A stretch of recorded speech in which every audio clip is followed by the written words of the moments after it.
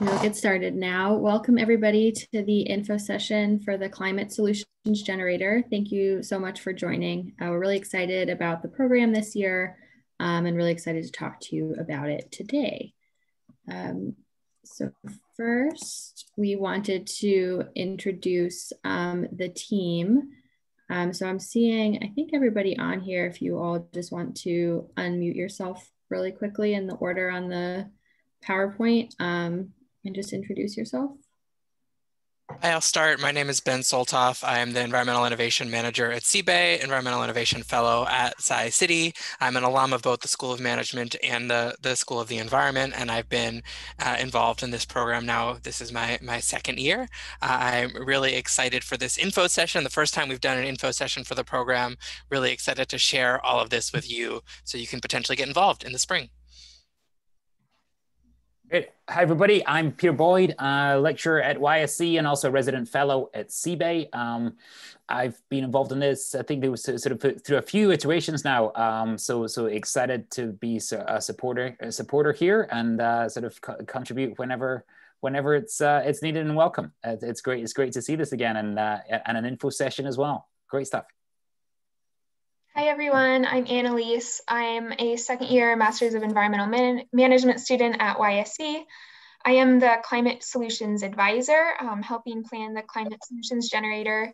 Last year, I coordinated the program and really loved that job and working with the different teams and with Ben and Peter. So I'm looking forward to working on it again this year with hopefully all of you. And hi everyone, I'm Jackie Ruggiero. I'm a second year joint degree with SOM and YSE, and I'm one of the two coordinators for the program this year and really excited to see how it all plays out in the spring. Hi everyone, thanks for joining. I'm Victoria Mansfield. I'm a first year YSE student specializing in business and the environment, and I am one of the CSG coordinators and really looking forward to this program.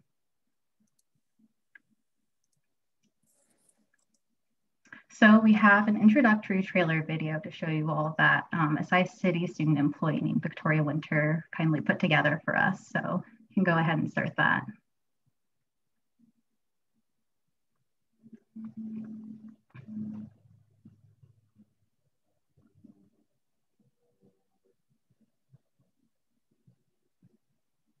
It looks like the sound isn't working on the video. Is it possible for whoever's sharing to share the computer sound? Is it working now or no? Hurricanes. That's it. Other natural Now it is. These impacts harm human health and livelihoods and perpetuate injustices. It's clear that the climate crisis is one of the greatest threats that we face as a society and as a planet. But together, we can work toward mitigating climate change and building resilience. Complex problems, like climate change, require collaborative solutions that differ from what's been tried before. That's why innovation is an important piece of the puzzle to create a world where everyone can thrive.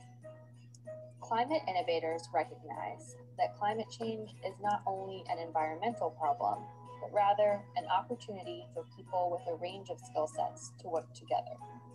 In addressing climate change, we have an opportunity to solve a complicated challenge by examining it through different lenses and disciplines.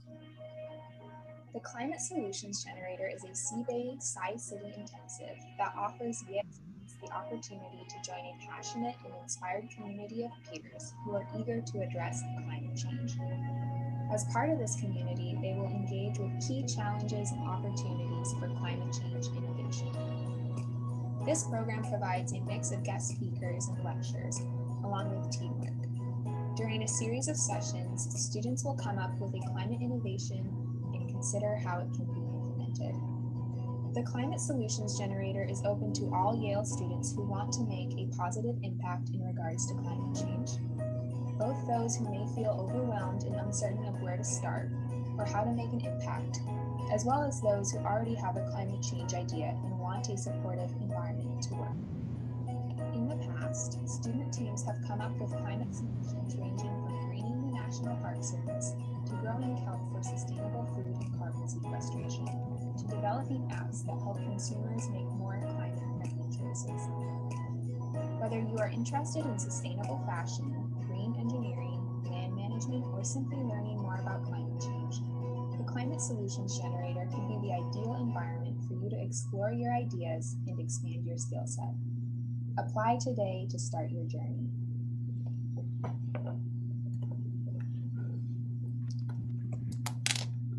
Great, thanks for watching. So we can move on to the next slide. We're really grateful to have George Moore here. He participated in the program last year and is a joint SOM YSC student, and he's here to give a testimonial. So, hi George, thanks so much for taking the time to share your experiences. Why don't we kick off with you sharing a bit about why you decided to participate in the program? Yeah, thanks. So yeah, Jackie asked me to kind of share, why I decided to do it and what I got out of it and how I think that might help me going forward, and then just kind of advice. So as far as why I did it, obviously that little video kind of nailed a lot of the points of why to do it. I don't know about, everyone comes back to school for different reasons. I'm back here to make decarbonization and climate change a part of whatever I do next. So I was looking for ways to get involved on that outside of the classes. There's no climate change solution class that you can make maybe the case you should get some credit for this. So that's why I decided to do it. It seemed like a good way to work, with peers on, kind of ideating. And I thought maybe also I wanted to get involved with the startup competitions this year, or in the spring. Going forward, I'm a second year joint degree, so I have one more year still too. And so that's kind of why basically. And then, so what did I get? You're going to work in a diverse team. I had, undergraduate computer programmers and environmental scientists and biochem majors, like kind of a, wide range of majors and backgrounds on the team. So you're going to work in a diverse group, like you're used to doing in all your coursework if you have group projects, but it's, it's outside the classroom. You're not getting graded. So it's kind of a chance to work on those skills and managing a team and working like that. So that's one real tangible skill you get out of it. Another thing you can get out of it is, if you're applying for jobs and you're putting down activities you participated in a while here, put it down and put down if you did, like I did the Duke Energy Case competition. So that's down in kind of my activities. And I've had interviewers ask me about those activities, and it's a good chance to talk about working in a team, thinking about these problems, stuff like that. So let's see, what else did I jot down in my notes here? So advice, I guess I'd say, if you want to engage with your peers and classmates and work on some of these problems, there's no one solution obviously to climate change. So you get in and you kind of pick where your group wants to focus on, and you try to come up with a solution that might, ease one aspect of, climate change or sustainability in that sector. So it's a good chance to do that. And I guess I would treat it kind of like a, almost like a case competition, though it's not a competition and there's no case prompt. The case is climate change. So it's up to you. And the last piece I'd say is to really get out of it. You're going to get out of it what you want to get out of it. So if you just kind of want to attend and maybe listen to speakers or something, it's maybe not the best thing, because the idea is to really work together and want to work together. If you want to kind of watch something, there's plenty of stuff on YouTube and Netflix. So there's a chance to work with your peers at school here. So yeah, that's all. Great, thanks so much for sharing. All right, next slide. So an introduction to the Climate Solutions Generator, mentioned in the trailer, but to reiterate, it's a joint CBEY Tsai City Workshop Series intensive that offers Yale students the opportunity to join a passionate and inspired community in which they will engage with the key challenges and opportunities for climate change innovation and green COVID recovery. It's developed for students who want to make a positive impact in regards to climate change, but may feel overwhelmed and uncertain of where to start or how to make an impact. So you don't need any prior experience, just an interest in climate solutions and enthusiasm. During the program, students will work in small groups to come up with an innovative climate solution. It can range from entrepreneurial ideas to policy design to social innovations. And a bit later in the session, Annalise is going to share some past projects that students have worked on. All right, logistics slide. So this program is 6 weeks and it consists of skill building workshops and guest speakers. It'll run from February 3rd through March 11th with a session 0 on January 27th. So for the session 0 workshop, the content's very familiar to first year YSC students who are currently in perspective. So these students can opt out of it unless they want a refresh. The sessions will be on Wednesdays from 4:30 to 7:30 p.m. Eastern time, with the final session on Thursday, March 11th for final presentations. It's going to be held over Zoom this spring, and each week will be structured with a lecture and panel at the beginning to cover the topic of the week, followed by a break with optional socializing, because we know it's a long time over Zoom, and finished with time for your group to work together on your project. Next slide, please. So as mentioned a bit earlier, the session 0 is focused on purpose and priorities and an introduction to systems thinking, which is similar to what's in perspectives right now for YSC students. Session 1 focuses on introductions to each other and climate change and really thinking about the different problems and solutions. Session 2 is called Centering Justice. So it's focused on environmental and climate justice and using those frameworks in developing solutions. Session 3 is identifying challenges and tools for addressing problems. So we're really excited to have an alumni panel of entrepreneurs to share about how they transform their ideas into action and reality. And session 4 is called Funding a Plan. So this one will give you some tools and resources to fund your plan. Session 5 is communicating your plan. So that one's focused on how to effectively communicate. And then session 6 and 7 will both happen during the same week. And these are just focused on finalizing and presenting your plan. So next slide, please. Awesome. Thanks, Victoria. What we hope that you will gain out of this program, I think George did a great job of giving a little testimonial to that, but we really hope that you'll gain skills and tools that will empower you to approach the problem, the incredibly complex problem of climate change, through a systems thinking lens. We hope you'll explore your personal values as a change maker and identify those skill sets that are your strongest for making change. We hope that this will help you develop a network within a community of innovators. The way this program is set up, it's really community-based, and you will meet so many other people who care about climate change through this program. And with the teams that you'll be working with, you'll design a framework for a climate change solution. Then you will pitch that idea, and it's a very early stage idea. We don't expect super advanced stage things to come out of this, but simple early stage ideas. You're going to pitch those to a panel of climate innovation experts and receive constructive feedback from those experts. And then you'll do a Q&A with the crowd. And then you'll create a tangible summary of the process of ideating the solution to provide a foundation for next steps in developing the solution. This summary could be published in something like GreenBiz or a Yale publication. And you can go to the next slide. So I just want to share some examples that some teams developed last year.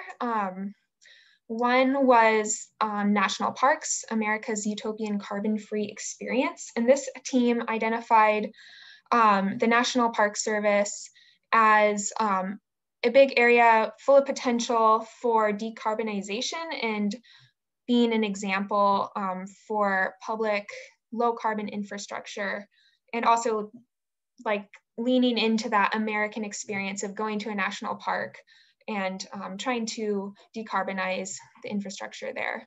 You can go to the next slide. Another example is food carbon impact, and this team saw an issue with the carbon footprint of food delivery apps, namely the food that is ordered. And so they were inspired by SnackPack's reward system, in which you can order food and gain points. And the more points you have, basically, you get deals. And they thought that they create an idea that food apps should give points for carbon-friendly foods, so like plant-based options, etc., in order to incentivize low-carbon food choices. And then you can go to the next slide. And then another team created an idea for something called Bula Pool, in which they recognized that students traveling to and from campus during breaks to go to the airport often were taking their own Uber or driving their own car, and that was creating a lot of unnecessary carbon emissions.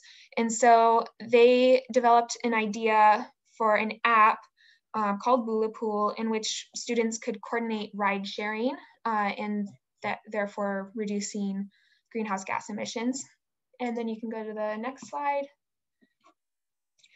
Pro Green was a team that developed the idea of a high protein leaf concentrate as a food product, which would reduce pressure on forests, reduce deforestation, and therefore reduce carbon emissions. And it being a high protein plant-based option would reduce the greenhouse gas emissions from animal products and really intensive agriculture. So those are just some ideas. There are so many different solutions that could be developed, but we wanted to give some ideas to spark some thought. If any of you have ideas when you're applying, you can include them. Okay, you can go to the next slide. Okay, so we just wanted to give some updates on the application. So the application is released today, which is really exciting. And like Annalise just mentioned, if you have an idea for a specific innovation that you would like to work on in this program, you can share that in your application. There is a space. And if not, there's also a space for you to let us know like what kind of climate innovations you really want to work on so that we can keep that in mind when making the teams. The application is going to be due on December 12th. And then the week of December 14th, we'll send out acceptances to everyone who's been accepted into the program. And then like we've mentioned before, session 0, which will be for all students who are not YSC first years, although YSC first years are welcome to join if they want to, will be January 27th. And then session 1 is February 3rd. And before that session 1, you'll be receiving the team that you'll be working with throughout the quarter. And then there's a link to the application, but we can, I don't know if someone can post that in the chat, and then that will be on the CSG webpage as well. I'll share it in the chat. Thanks. And then just finally, before we open up for any questions, we just want to let you know the expectations for this program. So we do expect that each participant will attend every session. And then just so you know that some outside group work is expected, although we've been really conscious about building a lot of time into the class schedule for group work this upcoming quarter. And that is all that we have to share. So I will stop sharing now, and then we can open the floor to any questions that you might have. I have a question. Thanks, everyone. So have any of these project teams gone on to compete in some of Yale's startup pitches or competitions? And do you want to answer that one? Yeah, I'll let Peter jump in too. Peter has led various iterations of this and has kind of the longest history with the program, and it's had multiple forms and names over time. But I know that a couple of the participants from last year's program applied for the Startup Yale prize competitions. One kind of using kind of ideas and tools from the program to work on another venture, and one of the ventures was an applicant in Startup Yale. We also, we encourage folks who participated in the program to apply for the climate innovation grants, which are somewhat earlier stage grants that happen in the subsequent fall. And we've had some applications from the program go into those. A lot of the ideas that we've seen have not gone forward. A lot of this, I'd say the majority of students who've participated have really appreciated the ideation exercise, the teamwork exercise, the skills and frameworks and connections that they gain from the program, and haven't felt the need to work full time on their ventures. And that's certainly not the expectation. I think one other example I'll give before letting Peter chime in with others is that sometimes the ideas from here are carried forward in other ways. We've got a project called the Collabathon that we sponsor and support at CBEY, which is where these teams around the world get together to build a digital infrastructure for climate action tracking. And some of the genesis of that program that was then carried forth by CBEY staff came from one of the teams in the Climate Solutions Generator.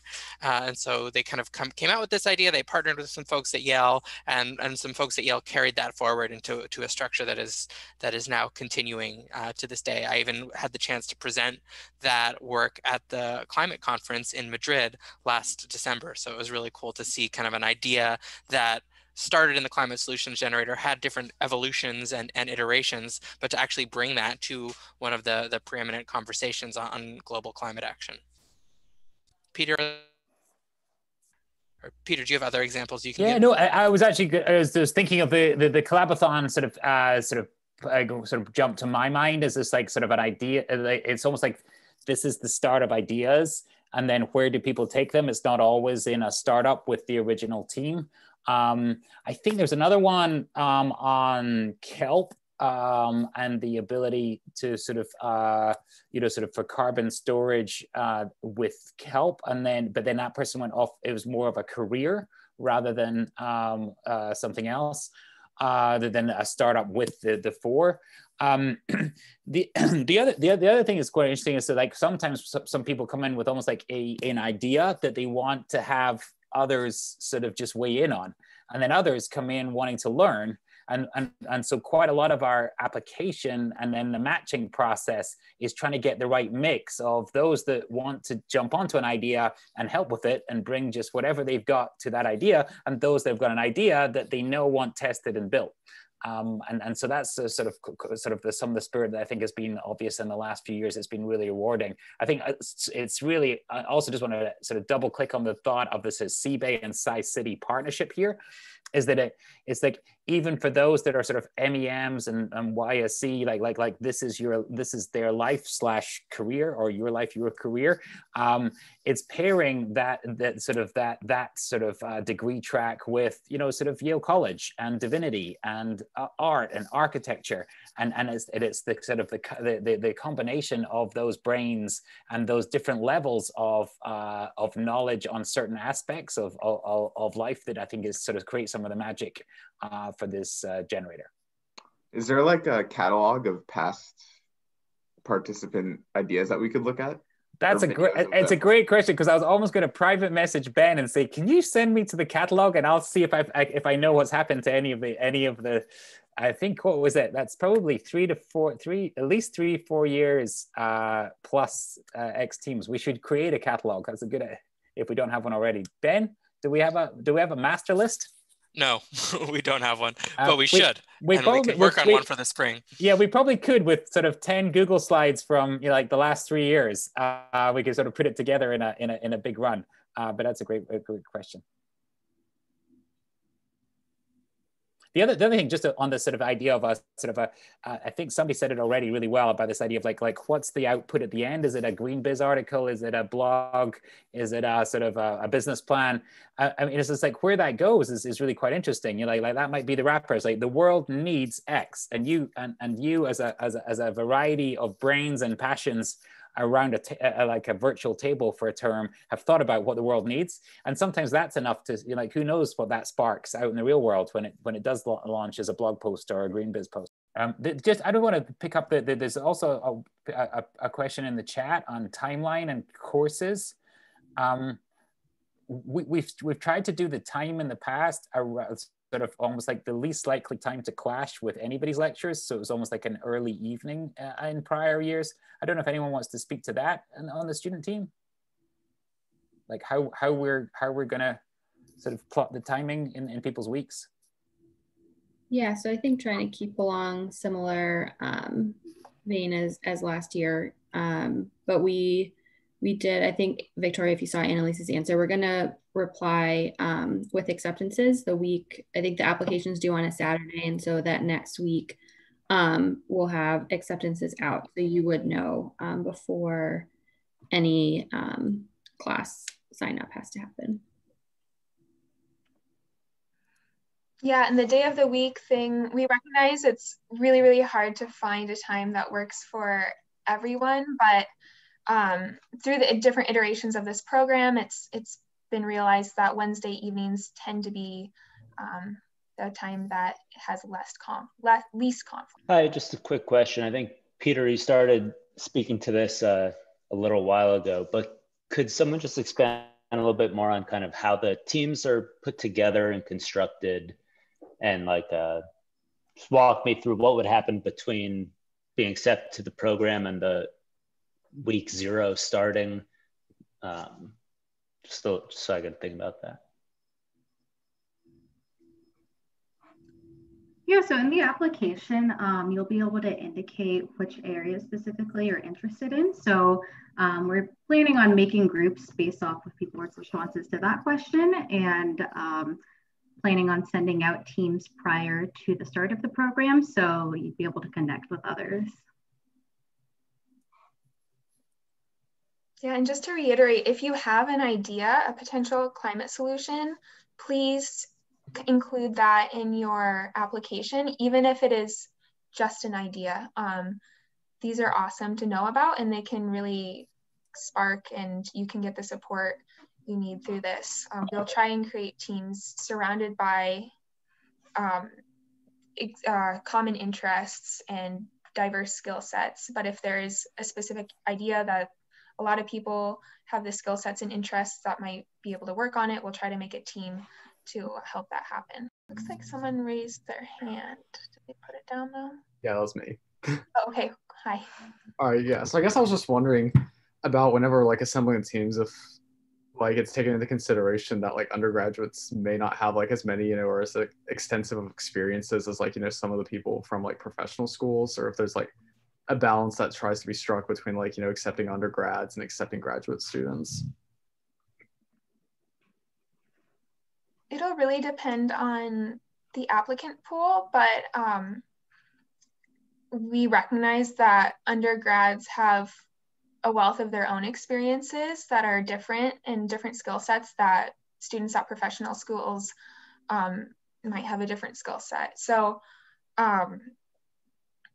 yeah, we love having both undergrads and grad students, so we encourage everyone to apply. Yeah, I just double sort of down on that as well, Bennett. Thanks for your question, because I think I can't remember a time when we've screened out an application because of lack of experience. Like the only time we've encouraged somebody to either reapply or say this doesn't look like for you is an obvious lack of enthusiasm.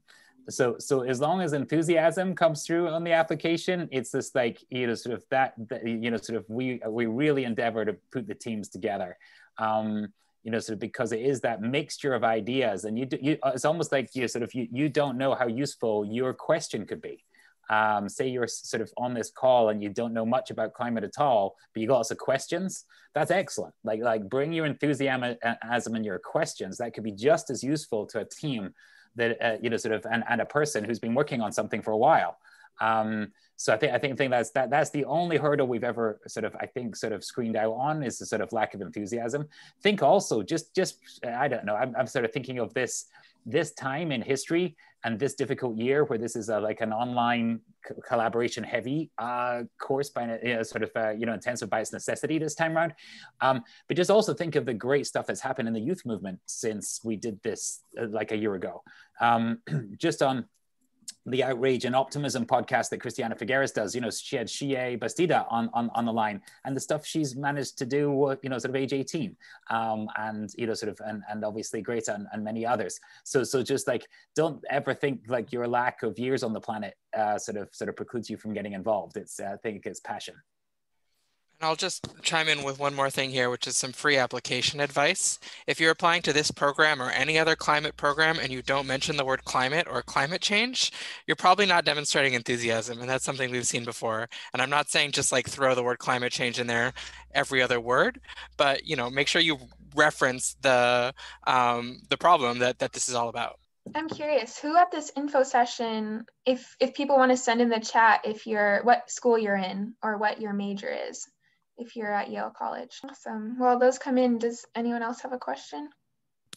I guess I do just have like another question, just like about the format of this in the spring, given that it's going to be on Zoom because of the situation we're in. How do you see that like changing the interaction that we're going to have like between our own teammates and potentially like interacting and being able to learn about the ideas that the other teams are working on as well? Really great question. So we'll have like the lectures at the beginning of the session, which will be like as it would normally be just on Zoom. And then the end of this session will always be group work, but we're trying to figure out in like some sort of break time in the middle to have like just open socializing so people can take a break from Zoom if they need to, but if they want to kind of hang out on the Zoom, we'll have some sort of activity or something for everyone to kind of get to know each other a little bit better. If folks have more questions that they are not thinking of right now, but they would like to ask prior to submitting their applications, how can they do that?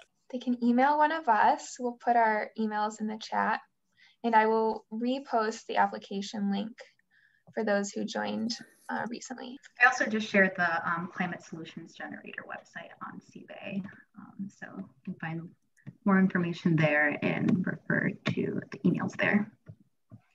Great. Are we ready to officially close things out? I'm happy to stay on for a little bit longer if the student coordinating team can do that as well. Sometimes folks are a little shy and have questions once a lot of the group has subsided. I know Peter has to run to class to teach. Thank you very much. Yep. Thanks See you all soon. Peter. All the best, everybody. See you in January, if not before. Bye, Peter.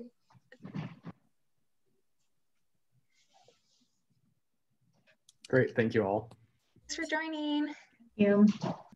We did get a question about how many projects does CSG support in the semester? Really as many, we'll have teams of probably around 4 or 5 students. So I'm guessing we'll probably have around 5 different projects.